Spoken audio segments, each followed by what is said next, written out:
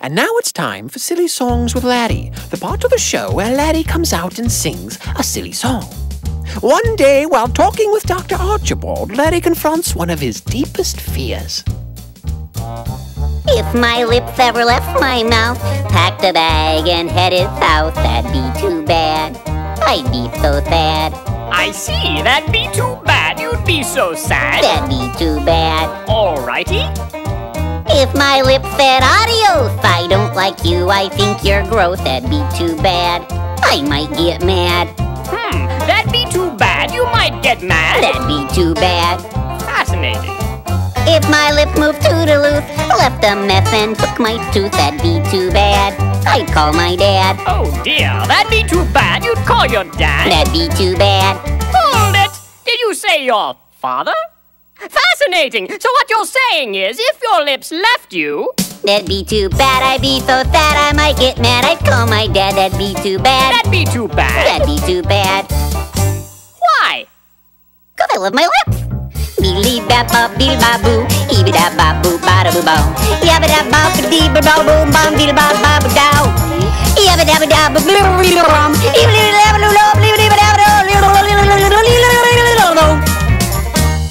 Oh my, this is more serious than I thought. Laddie, what do you see here? That looks like a lip. What about this? It's a lip. And this? It's a lip, it's a lip, it's a lip, lip, lip, it's a lip, it's a lip, it's a lip, lip, lip, it's a lip, it's a lip, it's a lip, lip, lip, lip, lip, lip. Laddie, tell me about your childhood. When I was just 2 years old, I left my lips out in the cold and they turned blue. What could I do? Oh dear, they turned blue. What could you do? Oh, they turned blue. I see. On the day I got my tooth, I had to kiss my great Aunt Ruth. She had a beard, and it felt weird. My, she had a beard and it felt weird? She had a beard. Oh! 10 days after I turned 8, got my lips stuck in a gate. My friends all laughed, and I just stood there until the fire department came and broke the lock with the crowbar, and I had to spend the next 6 weeks in lip rehab with this kid named Oscar who got stung by a bee right on the lip, and we couldn't even talk to each other until the 5th week because both of our lips were so swollen, and when he did start speaking, he just spoke Polish, and I only knew like 3 words in Polish, except now I know 4 because Oscar taught me the word for lip. Usta. Your friends all laughed. Usta. How do you spell that? I don't know. So what you're saying is that when you were young... They turned blue, what could I do? She had a beard and it felt weird, my friends all laughed. Whoop-da! I'm confused. I love my lips!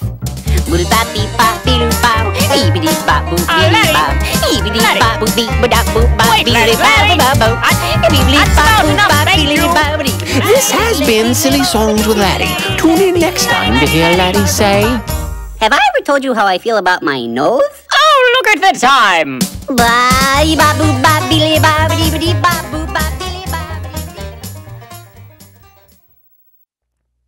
And now it's time for Silly Songs with Laddie, the part of the show where Laddie comes out and sings a silly song. Our curtain opens as Laddie, having just finished his morning bath, is searching for his hairbrush. Having no success, Laddie cries out, "Oh, where is my hairbrush? Oh, where is my hairbrush? Oh, where, oh, where, oh, where, oh, where, oh, where, oh, where, oh, where, oh, where, oh, where is my hairbrush?" Having heard his cry, Pa Grape enters the scene. Shocked and slightly embarrassed at the sight of Laddie in a towel, Pa regains his composure and reports, "I think I saw a hairbrush back there." Back there is my hairbrush. Back there is my hairbrush. Back there, oh, where, back there, oh, where, oh, where, back there, back there, back there is my hairbrush. Having heard his joyous proclamation, Junior Asparagus enters the scene. Shocked and slightly embarrassed at the sight of Laddie in a towel, Junior regains his composure and comments, "Why do you need a hairbrush? You don't have any hair." Laddie is taken aback. The thought had never occurred to him. No hair? What will this mean? What will become of him? What will become of his hairbrush? Laddie wonders. No hair for my hairbrush. No hair for my hairbrush. No hair, no hair, nowhere, no hair, no hair, no hair, nowhere, back there, no hair for my hairbrush. Having heard his wonderings, Bob the Tomato enters the scene. Shocked Shocked and slightly embarrassed at the sight of Larry in a towel, Bob regains his composure and confesses. Larry, that old hairbrush of yours. Well, you never use it. You don't really need it, so... Well, I'm sorry. I didn't know. But I gave it to the Peach, 'cause he's got hair. Feeling a deep sense of loss, Larry stumbles back and laments. Not fair. Oh, my hairbrush. Not fair. My poor hairbrush. Not fair, not fair, no hair, not fair, nowhere, no hair, not fair, not fair, not fair. My little hairbrush. Having heard his lament, the Peach enters the scene. Himself in a towel, both Larry and the Peach are shocked and slightly embarrassed at the sight of each other. But recognizing Larry's generosity, the Peach is thankful. Thanks for the hairbrush. Yes, good has been done here. The Peach exits the scene. Larry smiles, but still feeling an emotional attachment for the hairbrush, calls out, Take care of my hairbrush. Take care, oh my hairbrush. Take care, don't dare not care. Take care, nice hair, no fair. Take care of my hairbrush. The end.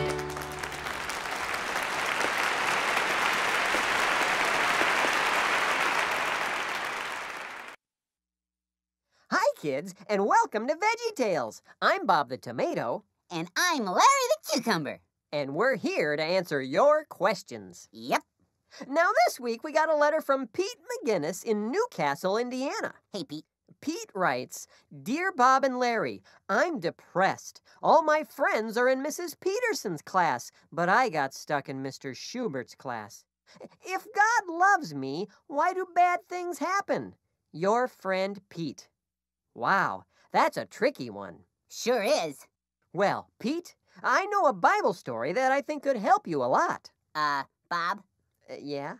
I thought we were going to do a Western this time. A what? A Western. You know, with cowboys and tumbleweeds and little doggies. You promised we could, right before I went to cowboy camp. I think what Pete needs here is a Bible story, Larry. You promised, Bob. Promised? Did I really say promise? Yes, you did, Bob. I really think we need to do a Bible story. A Western, Bob. A Bible story. A Western, Bob. Can we have a second? Bob, you promised. I can't do a Western this time. Bob, I've been prepared. I need the Bible. Jingle, jingle, jingle. Look, it's the same gallon hat. What do you mean? No. Jingle, jingle, jingle. Oh, man.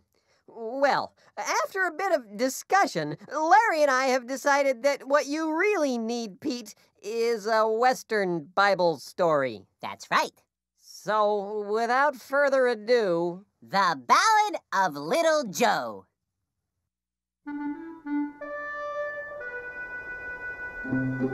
A long, long time ago, way out in the West somewhere... That's right, the West. There lived a group of brothers. Cowboy brothers. Right. Cowboy brothers. Hello, little doggies. With French accents. What? It's a French Western. Okay. Anyway, there was Reuben. Ho-ho. Simeon. Bonjour. Levi. Adi. Izzy. Yoo-hoo. Zeb. Hello. Gad. Yes, Ash. Yoo-hoo. Dan. Hello. Natty. C'est toi. Oh, and Jude. Hey, Jude. Hey. Then there was baby Ben, but he was too little to come outside. Oh, and one more. Little Joe.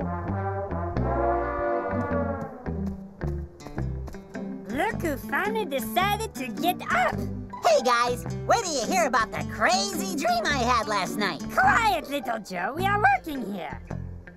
Oh, right. Little Joe was a little different than the others. Besides talking differently, God had given him great organizational abilities. You should see his sock drawer. What kind of work are you doing, exactly? We must count our sheep, but every time we do... Well, maybe it wouldn't be so boring if you put the sheep in groups of 5 or 10. Then, you just have to count the groups. I bet you'd have your work done in no time. What a ridiculous idea! You know nothing about sheep. Put them in groups of 10. So, can I tell you about my dream now? Come and Not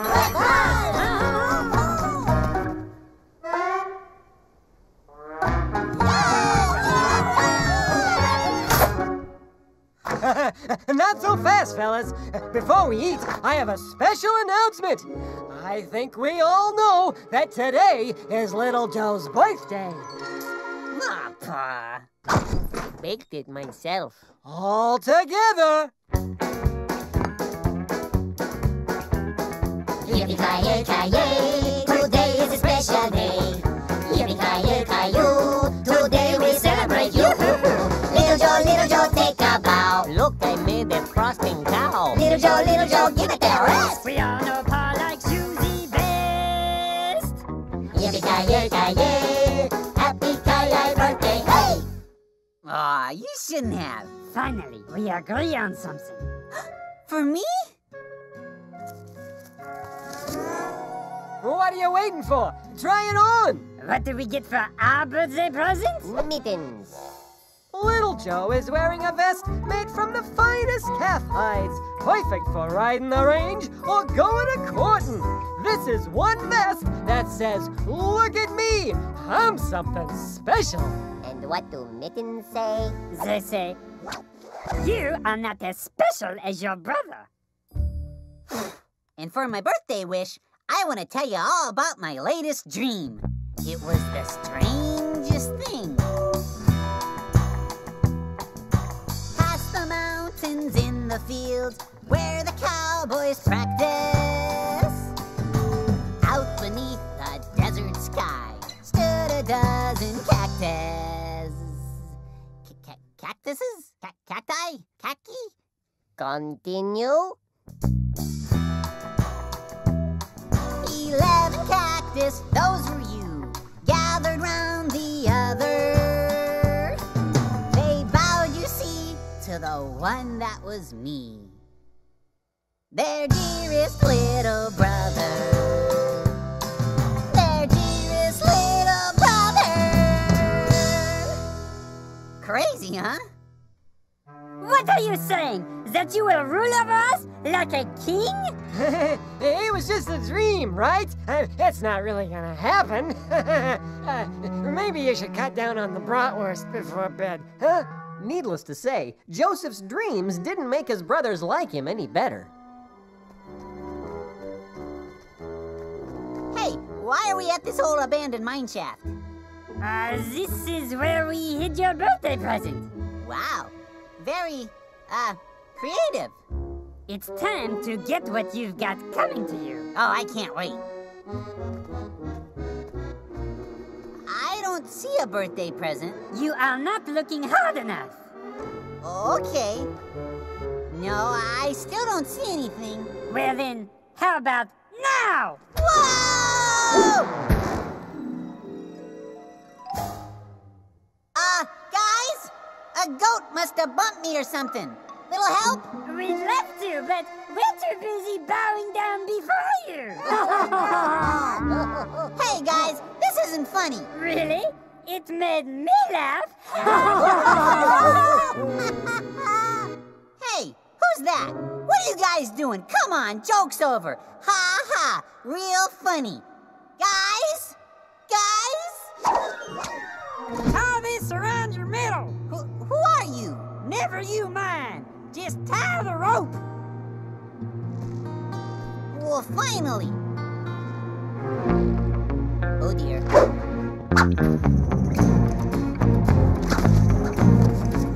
Hey, desperados! You better come to your senses!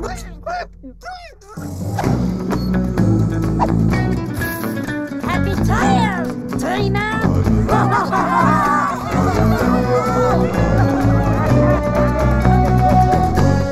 Little Joe didn't know where he was or where he was going. He'd never been away from the ranch before, and now here he was on the run with dangerous men. Mr. Desperado, did you put out the campfire last night?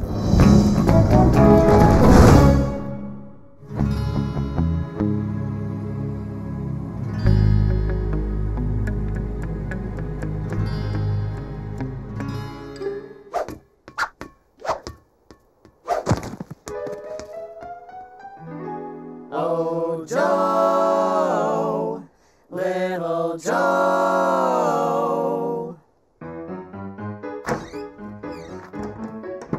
Another root beer over here, a cherry slushy over there. Check out that game of checkers by the door. Make sure they're playing fair. A year ago, my restaurant was going down the drain. Oh, me, losing money left and right. I thought I'd go insane. Cuckoo, cuckoo. Then little Joe, he came along and turned the whole ship right. It's been a month of Sundays since we last had a fight. Little Joe, little Joe. When life hands you a lemon, Just have some more root beer. when life hands you a lemon, just have some more root beer. Little Joe. Ah, Joe, me boy, it looks like another record month. Sorry, duty calls.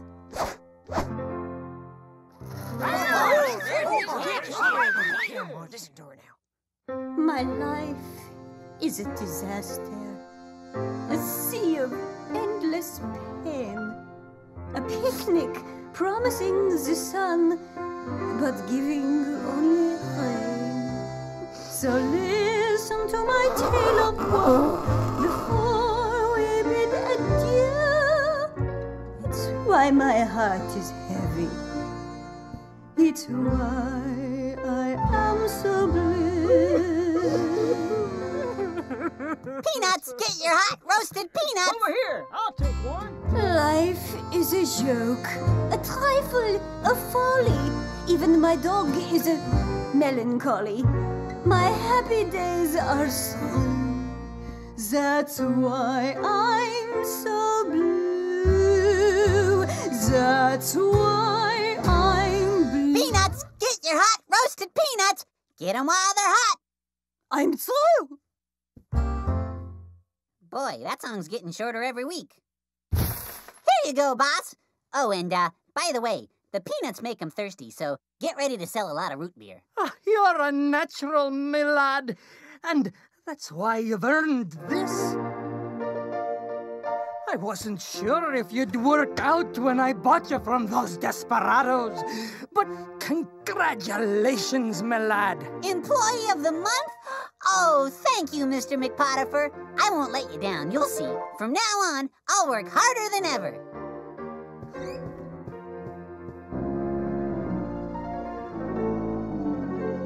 C'est Joseph.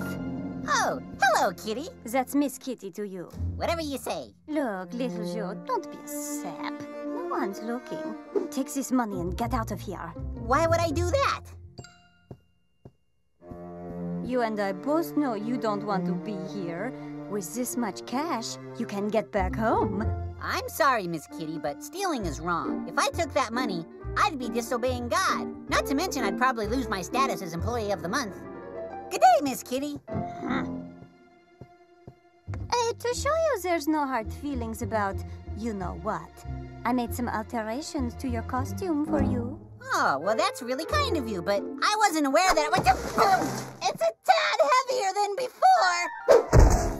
I put some extra stuffing in it. Thief!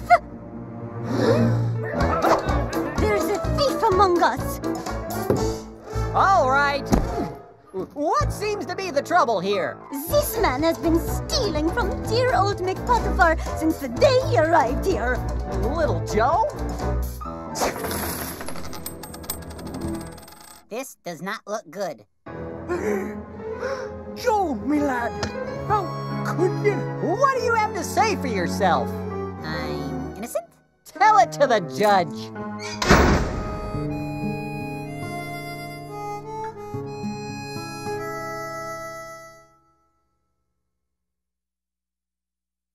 Hi, everyone.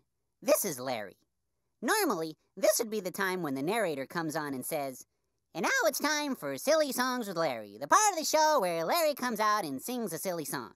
But I've been thinking and talking with the guys. And we've decided it's time to broaden our scope artistically. Yeah, we're artists. Word up! There's a time to be silly, and there's a time to be serious. It's time to open up your heart and show how you feel, artistically. 'Cause we all have something to share.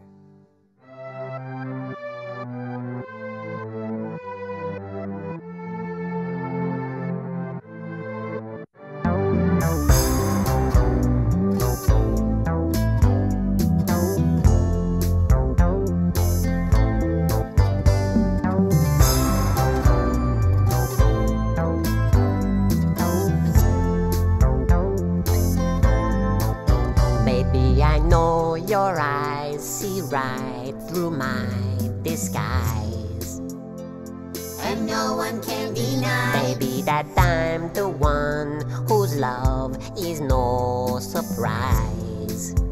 And he can't tell you no lie, but there's a secret I've been hiding, I can't keep it no more. There's this thing about himself he's never told you before. Baby, he needs to tell you something.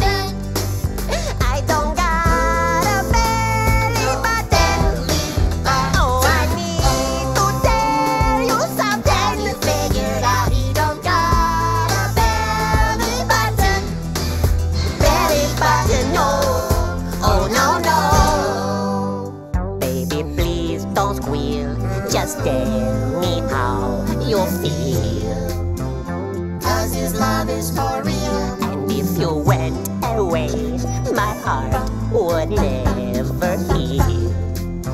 So to you he appeals. There's something missing in my middle, and it's hard to ignore. There's this thing about himself he's never told you before. Baby, he needs to tell you something.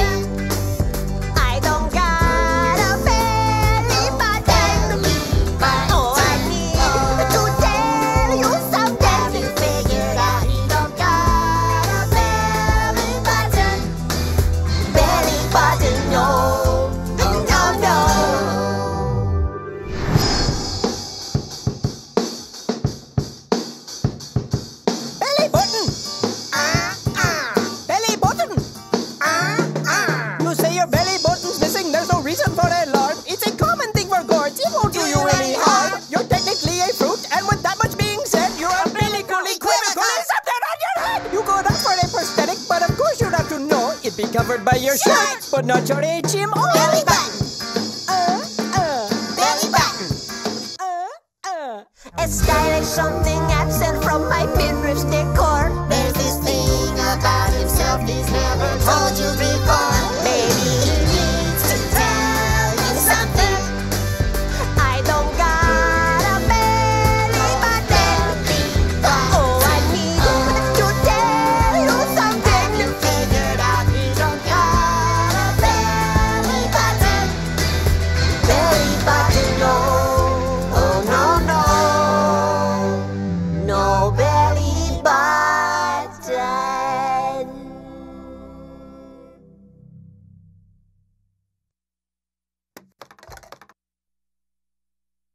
Do I at least get a lollipop?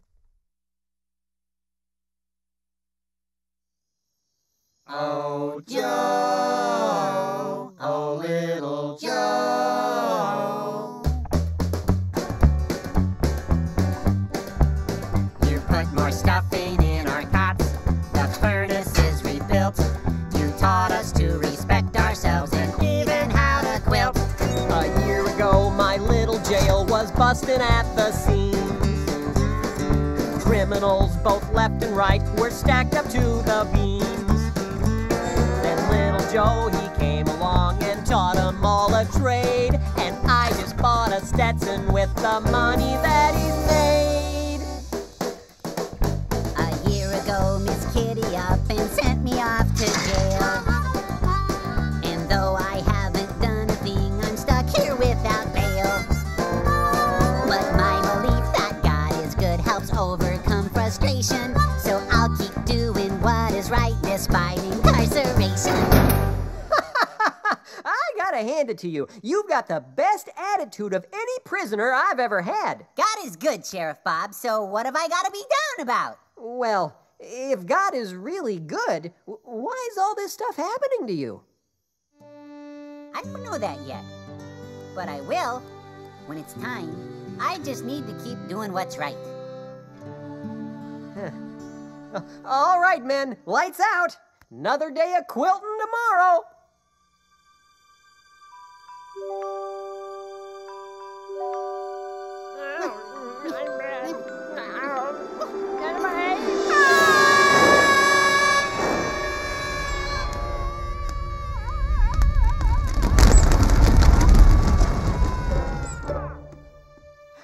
And that's when I woke up screaming. Well, what does my dream mean, Joe? And mine too. What do they mean? Well, there's good news and there's bad news. You're going back to work today, but you're being sent up the river. Congratulations! So sorry. Anyone here?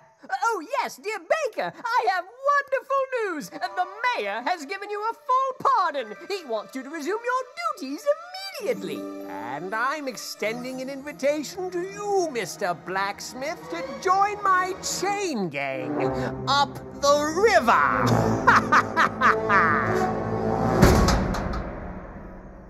How do you do that? Oh, well, I've always just had this thing for dreams. Just another way God made me special. Yeah, and he loves you very much, I've heard. Little Joe really believed God loved him. Still, every now and then, he'd wonder what God was up to. Hey, God, Little Joe here. Not to complain or anything, but what's going on? I tell people what their dreams mean, and they always come true. But you gave me a dream a long time ago, and I'm in jail, and I didn't even do anything. I'm trying to do what's right, but I'm a little confused. Well, please be with Pa and baby Benjamin and most of my brothers. Okay, and Jude too. Good night, God. The very next day, who should show up but the mayor himself?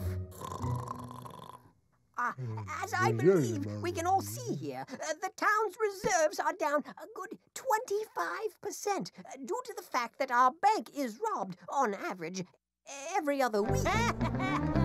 Hey! Pizza roll? Look out!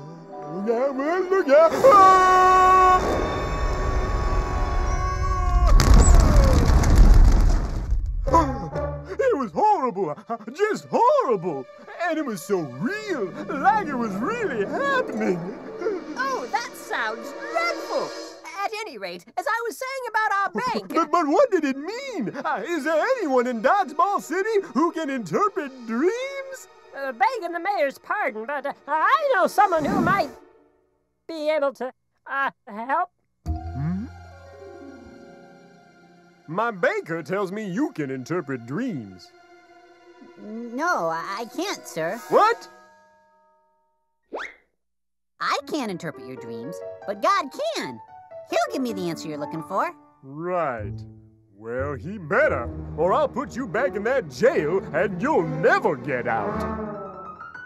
Let's get started. Earlier today, I had the strangest dream. 7 cows sat on a hill, so big and fat, I got my grill. I was thinking about a barbecue. Then 7 scrawny ones came along and gulped the big fat cows were gone. And then I dreamt I was in front of a large group of people in my underwear. What's that about? So come on, start interpreting. Well, it's really quite simple. The 7 fat cows mean 7 years of plenty are a-comin'. More food than you can imagine. And the 7 skinny cows mean 7 years of terrible famine. Famine so bad, the good years will be all but forgotten. If this is true, what do we do? Well, during the good years, you should store away as much food as possible to give back to the people during the 7 bad years, and Dodgeball City will be saved. Of course, you'll need someone with great organizational abilities to make sure it all works. Archie, what's the state of your sock drawer? A little disorganized, I'm afraid. That's what I thought. Cucumber, you're in charge. Excuse me? Well, what are you doing standing around here? You've got a city to save.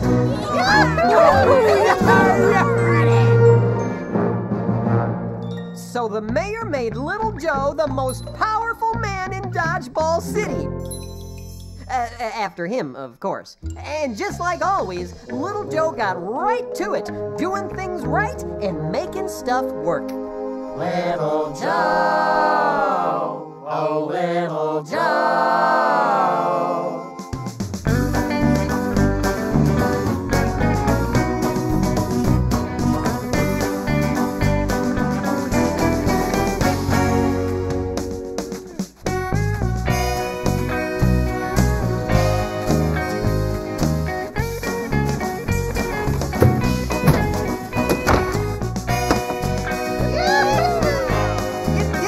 Joe, now we're ready for anything. I certainly hope so.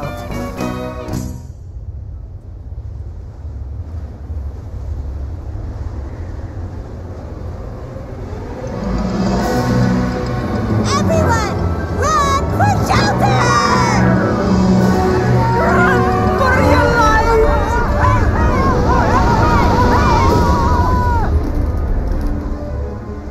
Oh, nothing's gonna grow in that soil for years. You did it, Little Joe. You saved the town. Yeah. Oh, what is it, Little Joe? What's wrong? Well, sir, I've got a family out there somewhere. I just hope they're all right. Oh, I'd be surprised if this drought was that widespread. I'm sure they're right as rain. We are doomed! Calm down, brothers. Things do look a little bleak. But if we stick together, we'll get through this as a family. Right, Pa?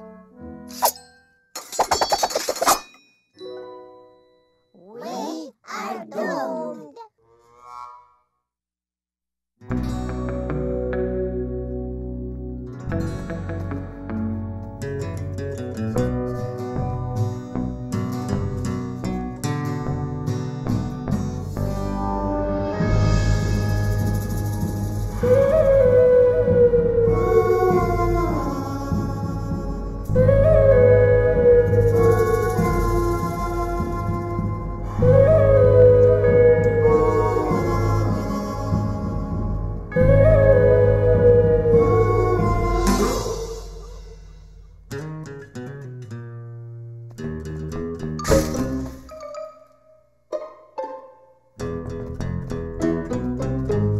Howdy, strangers.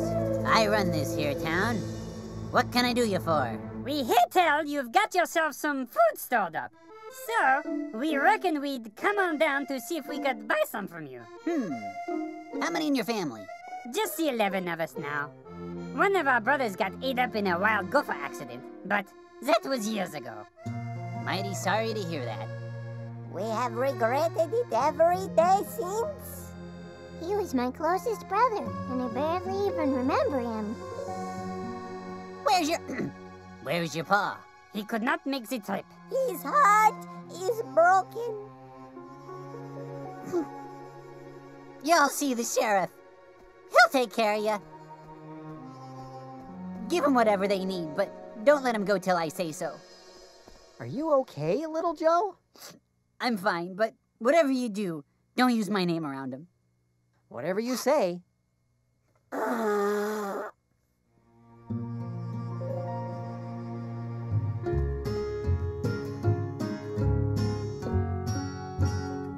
need to know if my brothers have changed. I need a test.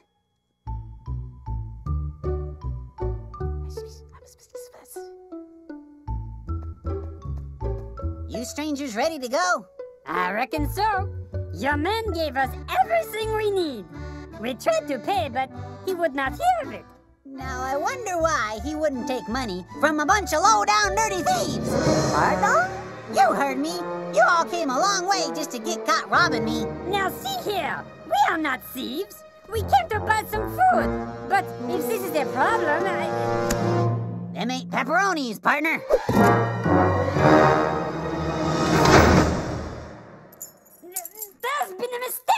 You bet there's been a mistake. Your brother tried to steal from me, and we don't take kindly to stealing around these here parts. You don't understand. My pa has already lost one boy, a boy he loved very much, and it was my fault. I cannot let him lose Benjamin too. Keep me prisoner and let my brother go free.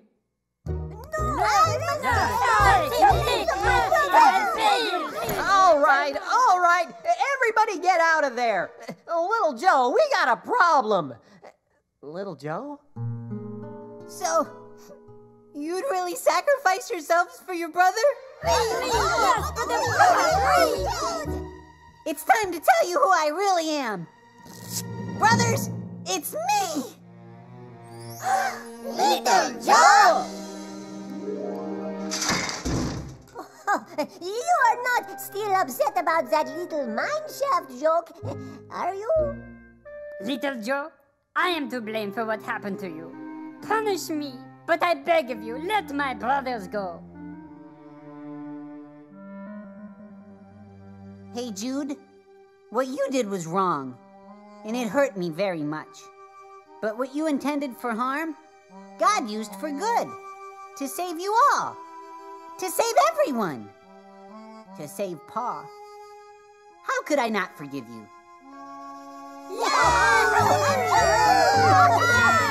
Hey! You boys forgot your mittens! Little Joe? Pa! My boy! And that's the story of how a very bad thing became a very good thing and led to the happiest family reunion the West had ever seen.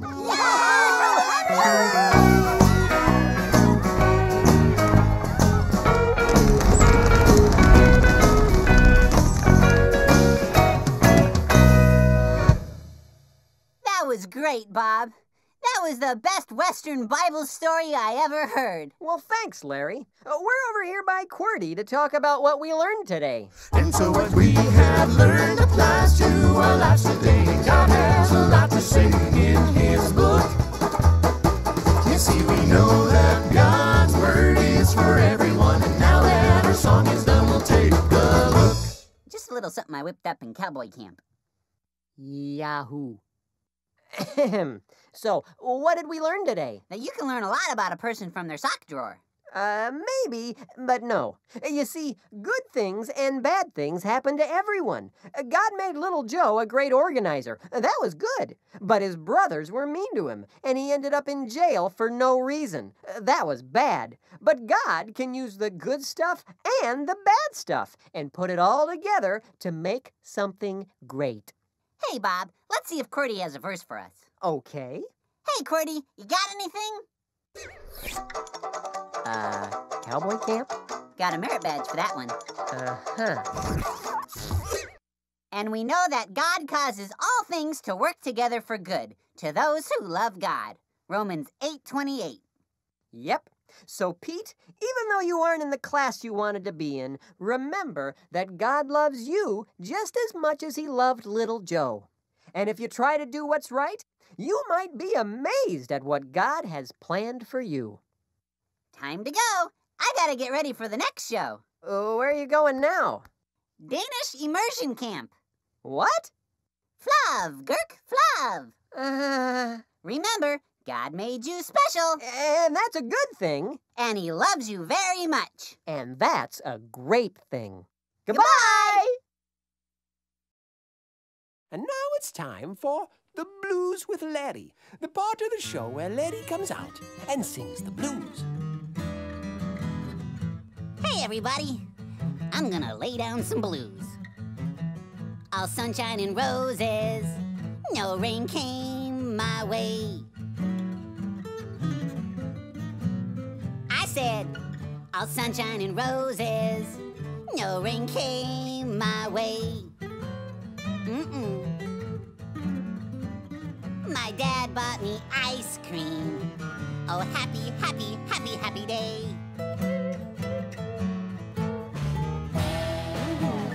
I ate up that ice cream, got some on my face. That's right, right on my face. I said,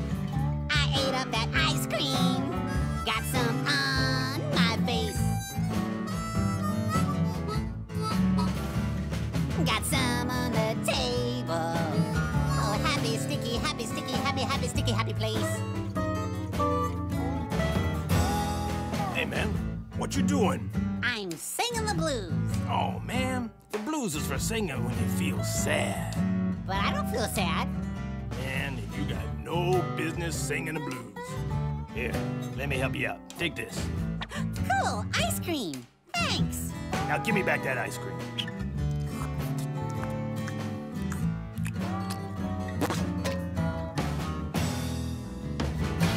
You took my ice cream. You took it from me. You took my ice cream. You took it away from me. Oh, yeah. Now you're getting it. Now listen up.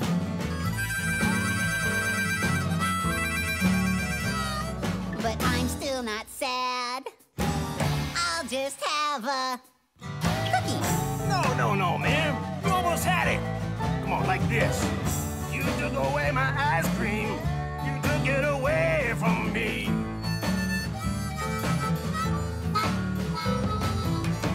My sweet creamy ice cream. I don't care about no cooking.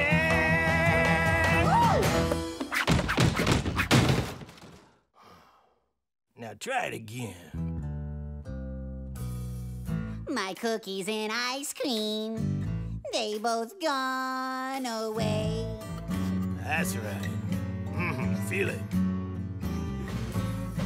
My cookies and ice cream, they both gone away. Oh, sweet, man, sweet.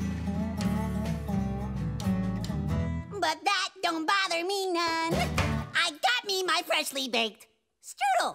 What, strudel? Man, you can't say strudel in the blues. That don't even rhyme. Well, what about poodle? Cause I got a poodle. Oh, no, don't tell me you're gonna eat that poodle. No, I'm just gonna pet him. Petting poodles makes me happy. Sorry, man. You way too happy to sing the blues. Hello? Would you like to poker? Sure. Don't got no ice cream, no cookies, no strudel. Don't got no ice cream, no cookies, no strudel. But I'm yodelady, yodelady, yodelady happy. Just here with my poodle.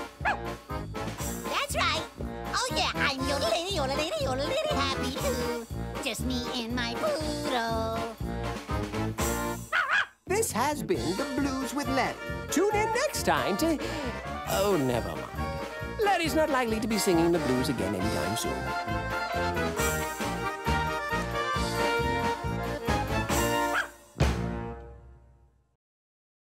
And now it's time for Obscure Broadway Show Tunes with Larry, the part of the show where Larry comes out and sings an obscure Broadway show tune. Without further ado, from the unknown musical Office Supplies, the heart-rending love song, Where Have All the Staplers Gone?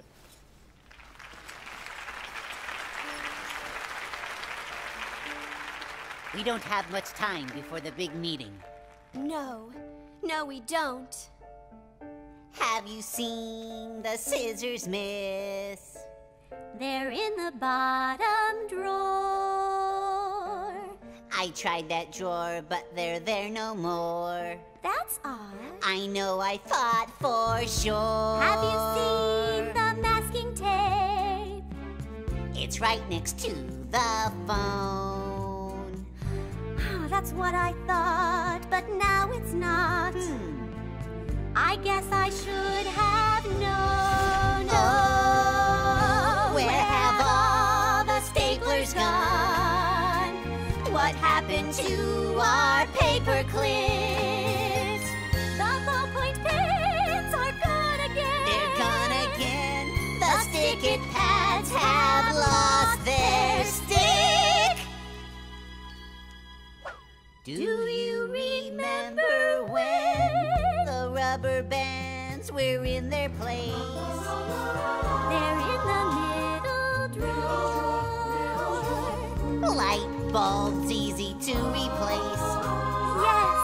There were always more. Reams of paper raining down. Legal pads aplenty. Highlighters in every hue. I remember. Never less than 20. Oh.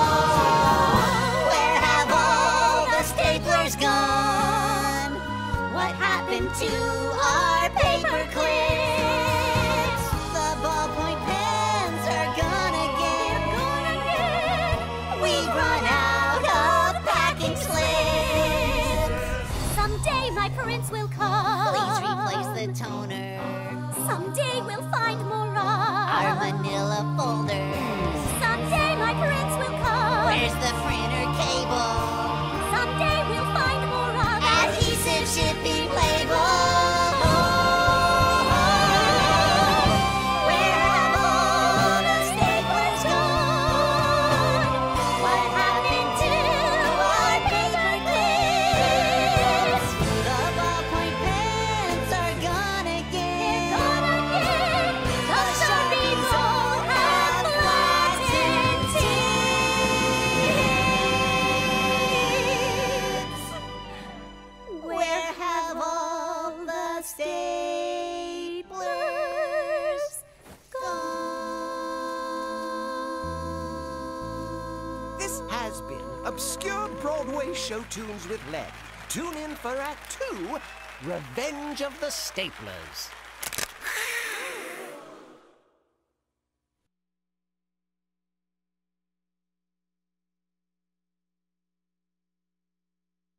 Oh, hi, kids. I'm waiting for Larry. I've really missed him. He's been away at Danish immersion camp for the longest time. Thanks. Have a nice day. Surprise! Is that it? Is what it? Is anybody else gonna say surprise? No, Larry. It's just me. Oh. Well, you know, it's just that normally there's a big group of people who pop up and say surprise at a surprise party. Well, everybody else is getting ready for the show. Oh, and it's a great one, Larry. You're gonna love it. It's... What's Velkommen Hejum Larry? It's Welcome Home Larry in Danish. You should know that. How's that? You just spent the last 3 months in Danish immersion camp. Oh, yeah, well, I didn't exactly go to Danish immersion camp. What? Well, I did, kinda. I mean, I was there for a day, and then me and this kid, Bjorn, took a canoe ride out on a lake and got lost. We ended up at another camp. What camp was that? Overdone British Literary Adaptations Camp. Over what? Overdone British Literary Adaptations Camp. But Larry, you were supposed to learn Danish. We were going to do a show about a Danish trucker and his trusty pet monkey. Like BJ and the bear? In Danish? Sounds fun. Yes, it does. Except now we can't do it because you can't be Jorgen because you don't know Danish. Who's Jorgen? The trucker. Who's the monkey? Well, it doesn't really matter now, does it? Oh, man! Now what am I going to tell Chester? Is that the monkey? No! It's the kid we got the letter from that we were going to do the show for. Well, what's his problem? Here, read this. Dear Bob and Larry, some of the kids at school make fun of me. They call me names and tell me I'm no good at anything. What should I do? Oh, dear.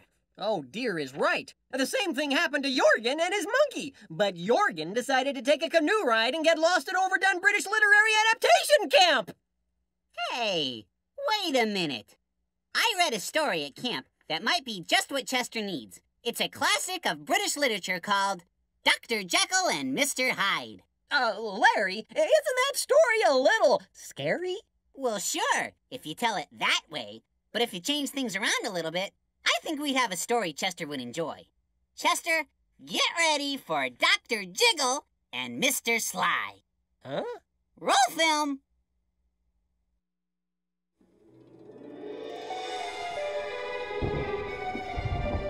If one dare listens, then one dare hears a tale to rouse your secret fears.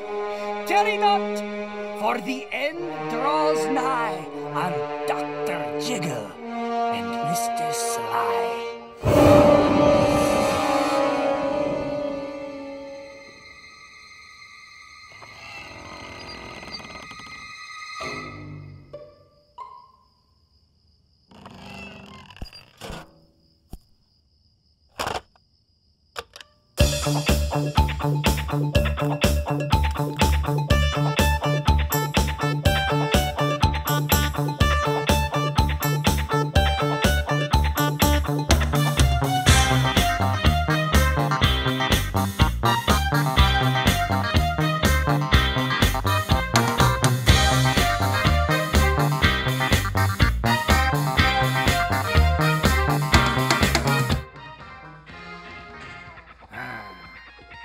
Your tea, Mr. Butterbun.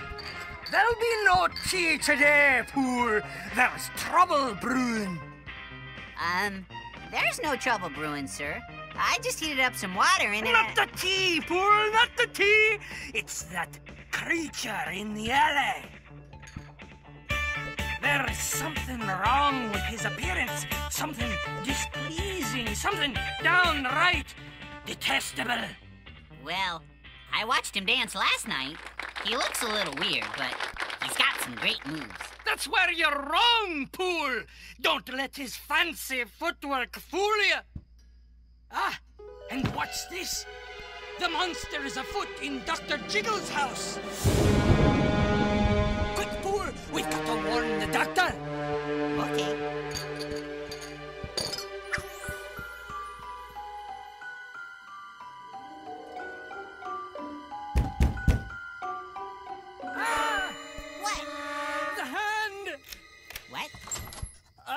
Mr. Butterbun. Dr. Jiggle, thank goodness you're all right.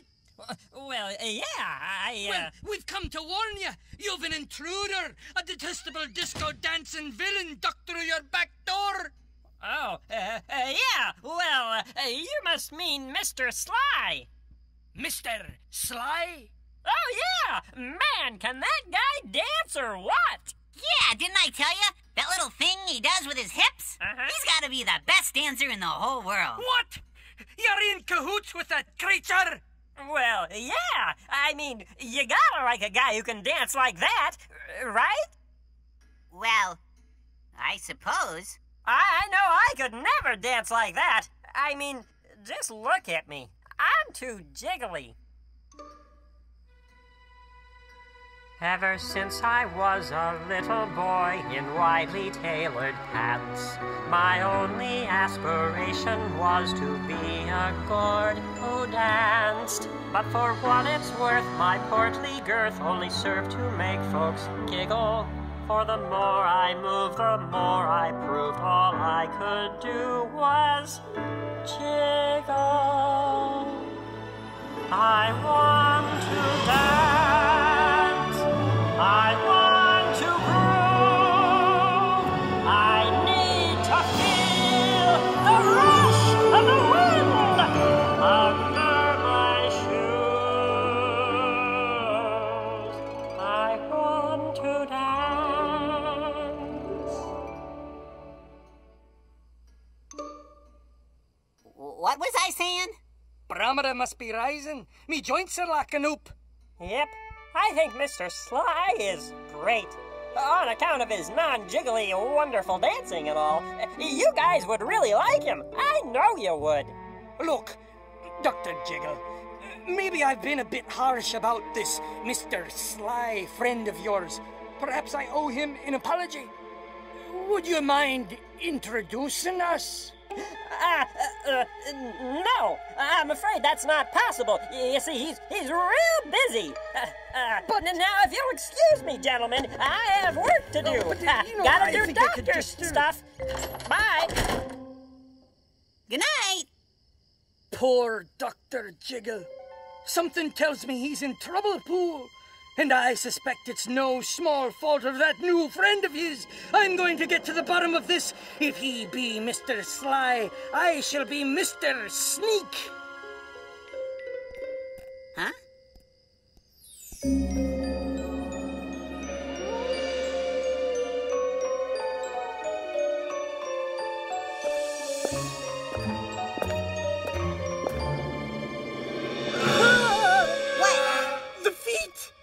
What?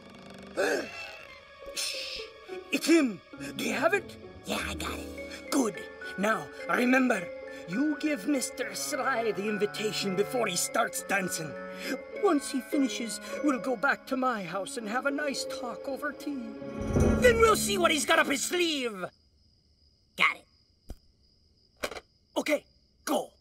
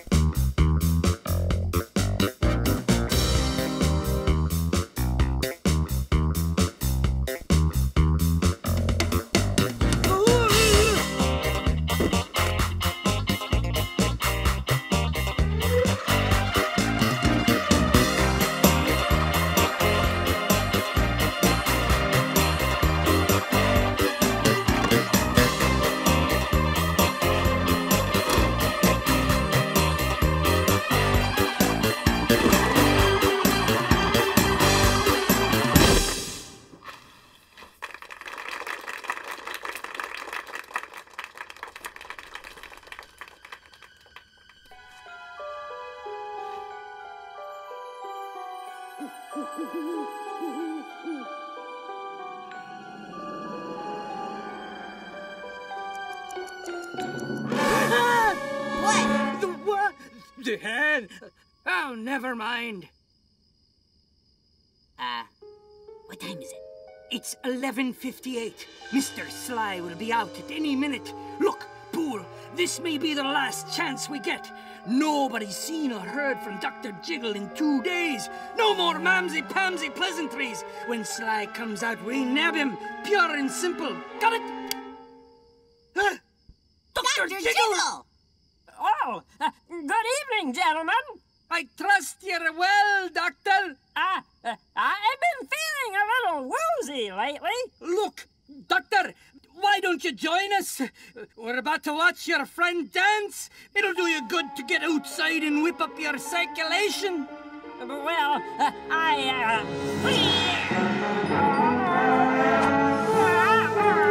Dr. Jiggle!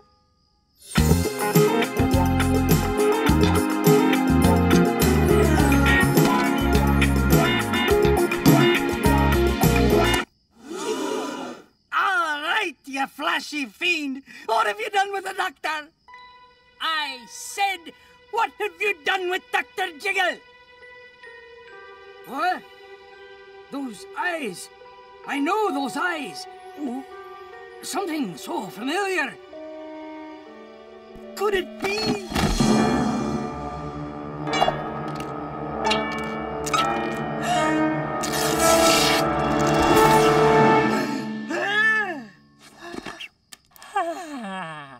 Dr. Jiggle! But what? Why? I've been taking dance lessons. All I ever wanted to do was dance. But I was afraid people would laugh at me for being so jiggly. So you dressed up like that kooky creature so people wouldn't laugh at you? And so people would like me. You gotta like a guy who can dance and not jiggle, right? But man, did that costume hurt. I think I bruised my spleen. Dr. Jiggle, we've always liked you.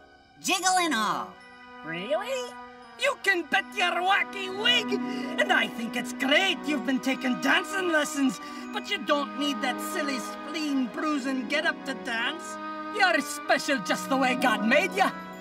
Really? Say, that little move you do with your hips, you mind showing a rusty old carrot how it's done? I love that move. I've always loved that move. But I can't do that. Dr. Jiggle. Oh, why not? Great! All right! I Yeah, can't wait come to see on. it. It's gonna be split. Stand back. Give him room.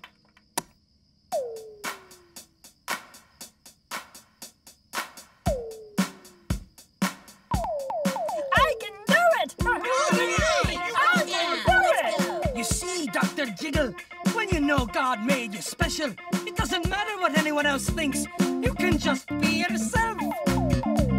Though your only aspiration was to be a gourd who danced. What I never knew that I could do in widely tailored pants. But for what it's worth, your portly girth doesn't make me want to giggle. No dance when Wade, you're specially made. We love our Dr. Jiggle. I want to dance. I want to groove.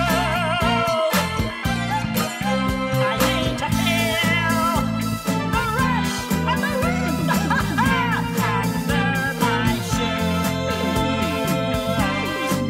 We want to dance.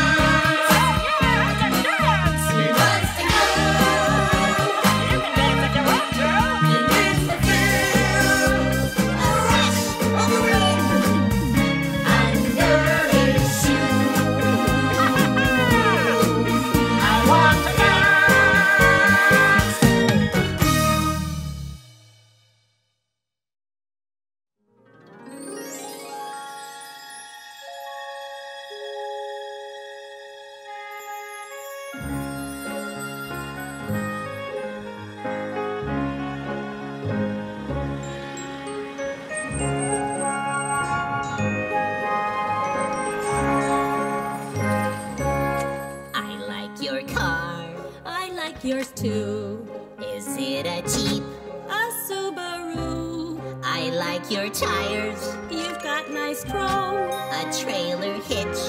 Left mine at home. Oh, your suspension, it suspends me over heights I've never known.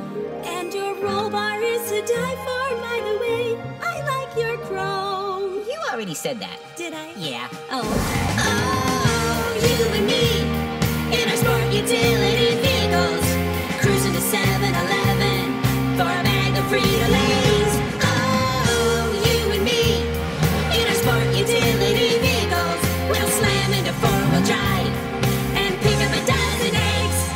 And if there ever was a snow, you know, a really, really deep snow.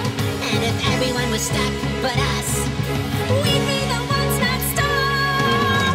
then we could be the heroes. Oh, we could be the heroes. Yeah, we would be the heroes who would push them and pull them, push them and pull them, push them and pull them right out of the snow.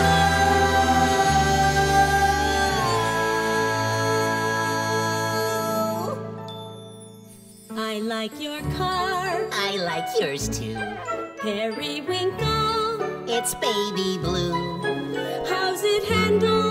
like a dream, How about coffee? and then ice cream. Oh, you and me in our sport utility vehicles, cruising to Dunkin' Donuts for a cup of steaming Joe. Oh, you and me in our sport utility vehicles, we'll slam into four-wheel drive for a scoop of rocky road. And if we ever go camping, you know, Haven't been, but one day I'll go. and we find a ranger stuck in a ditch, A nice ranger in a deep ditch. then we could be the heroes. Oh, we could be the heroes. Yeah, we would be the heroes Who would push him and pull him, push him and pull him, push him and pull him right out of that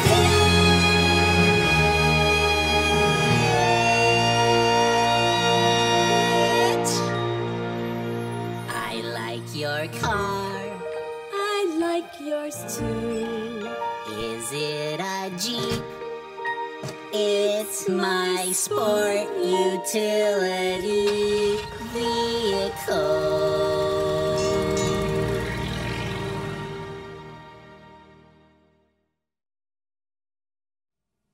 And now, a Snoodle's tale.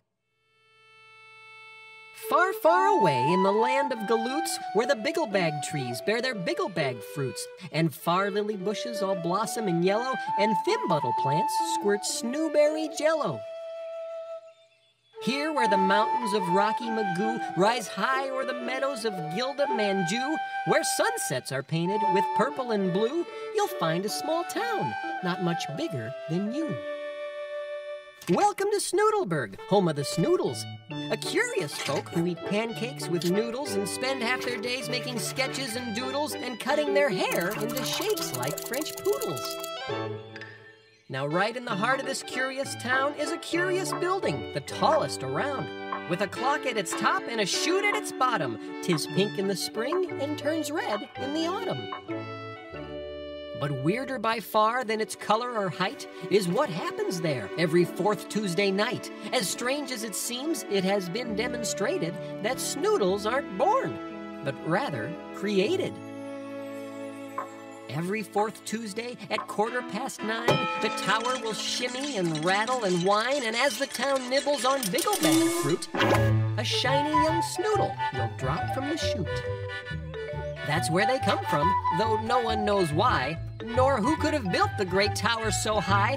These mysteries of life befuddle most Snoodles, who'd much rather focus on pancakes and noodles and cutting their hair into shapes like French poodles.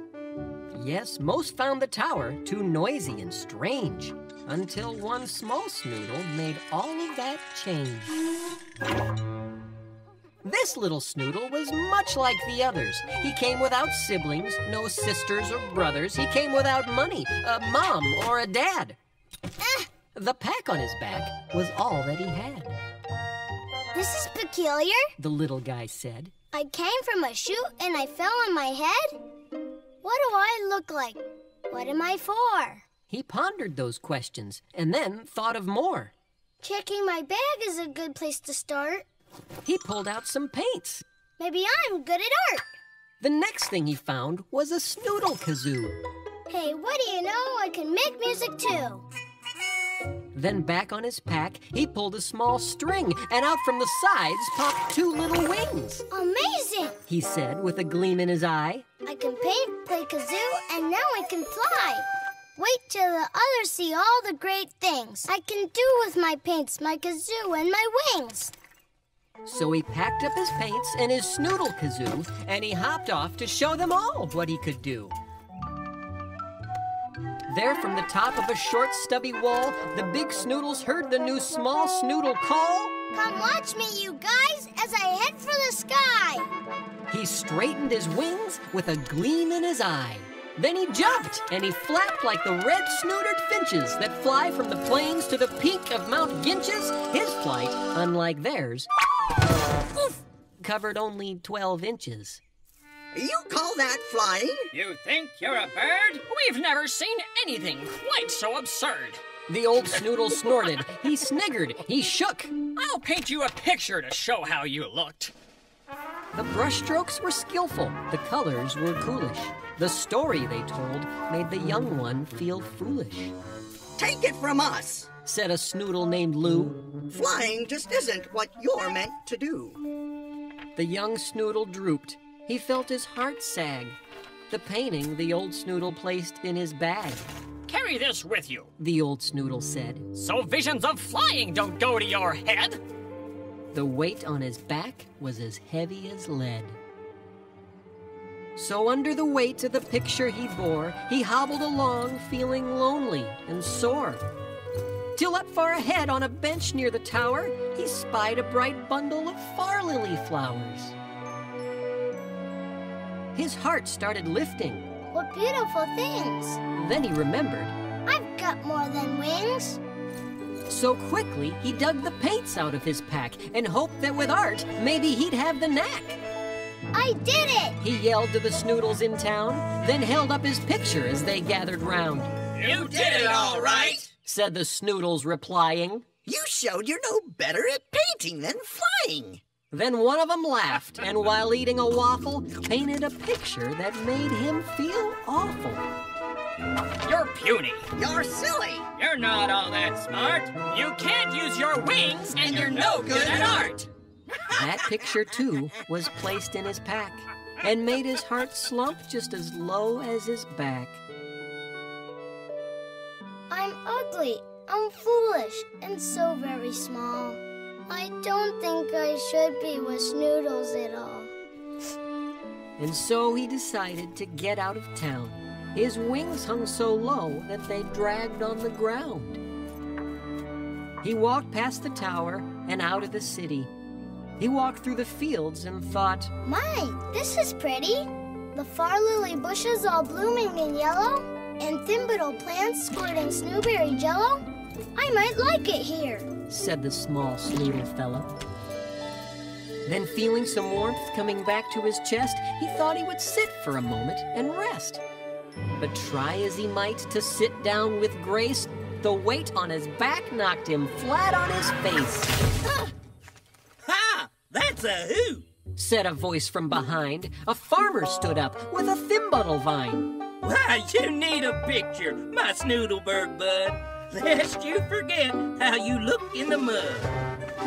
And so in an instant the picture was done and placed in his backpack, which now weighed a ton.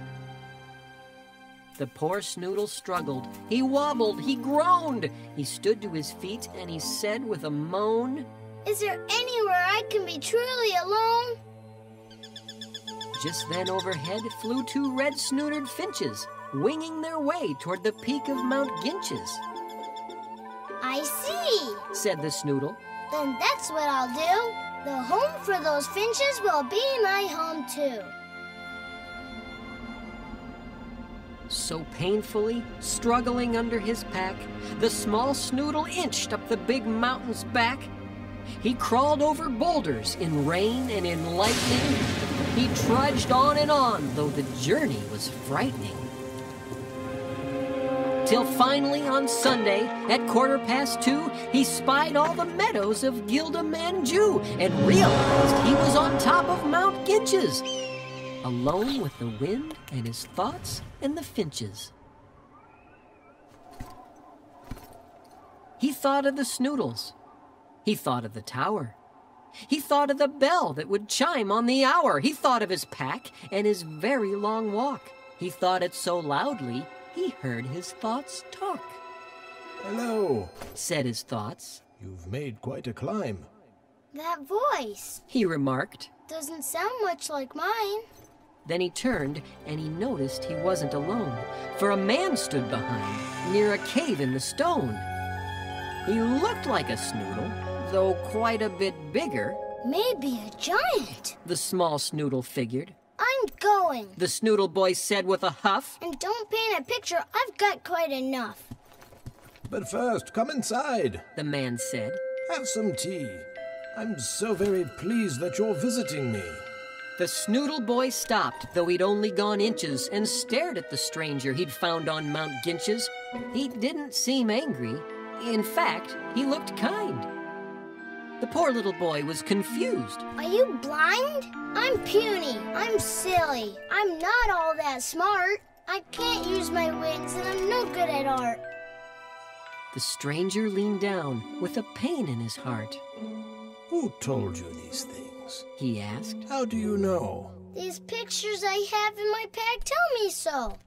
The small Snoodle sniffled and started to go. "First, if you please, let me look at this art. That makes your pack heavy and weighs down your heart." Then, picture by picture, he unpacked the bag that bent the poor Snoodle and made his wings sag. "Dear boy," said the man, "these look nothing like you." Then into the fire the pictures he threw. He rose from his chair, saying, "Wait there, you'll see that what you need most is a picture from me." The Snoodle sat patiently, sipping his tea. Then from a room in the back he returned and said, "Dear little Snoodle, it's time that you learned what you really look like." And he threw off the sheet, and what the boy saw warmed him right to his feet. The boy in the portrait looked older and strong, with wings on his back that were sturdy and long, and a look in his eye both courageous and free. "Sir?" asked the boy. "Are you saying that's me?" "I'd like to believe it, but sir, I'm afraid to."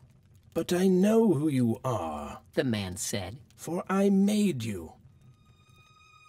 I built the tower and set it in motion. I planted the meadow, put fish in the ocean, and I feed the finches.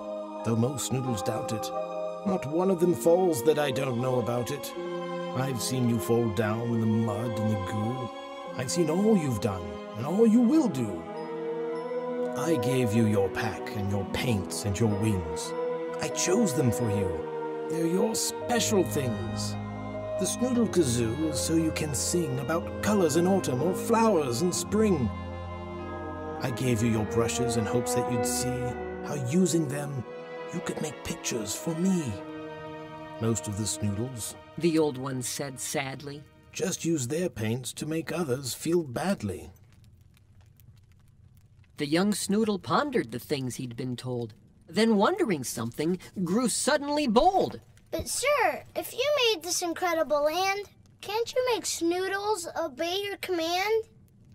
The big one smiled warmly, then said to the small, "A gift that's demanded is no gift at all." With that, the small Snoodle reached into his pack and pulled out the picture he'd made 10 miles back.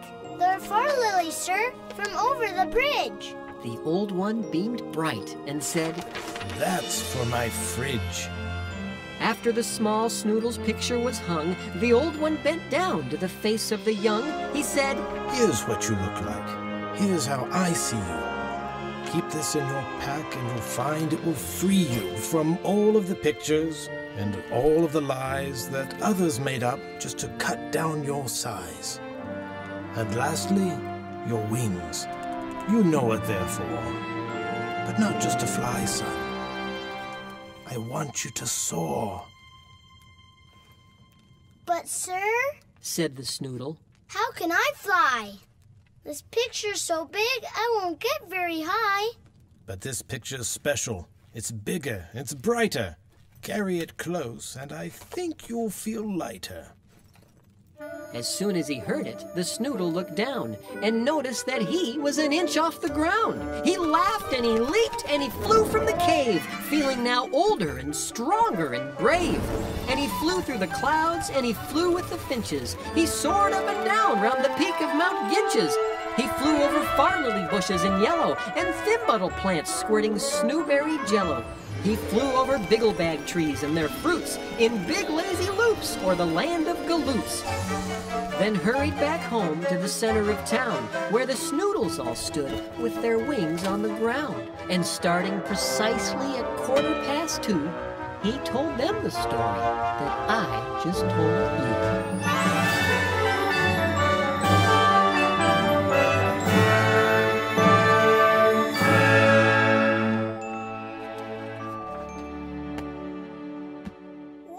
Bob, did you make that story up yourself? Well, That was great! You would have fit in great at camp. Well, I did go to Overused Literary Emulation Camp last summer. Oh, yeah. That's right across the road. There was something about that story, though, that made me want to eat green ham. Well, anyway, we're over here by QWERTY to talk about what we learned today. And so what we have learned applies to our lives today. God has a lot to say in his book. And eggs. Eggs, too. What? Oh, You see, we know that God's word is for everyone. And now that our song is done, we'll take a look. You see, the little Snoodle got weighed down by the pictures of him the others were painting. Just like the names people call us make us feel terrible. But just like the Snoodles, we have a creator. God made us. And when we know what he thinks of us and how he sees us, it doesn't matter what anyone else says.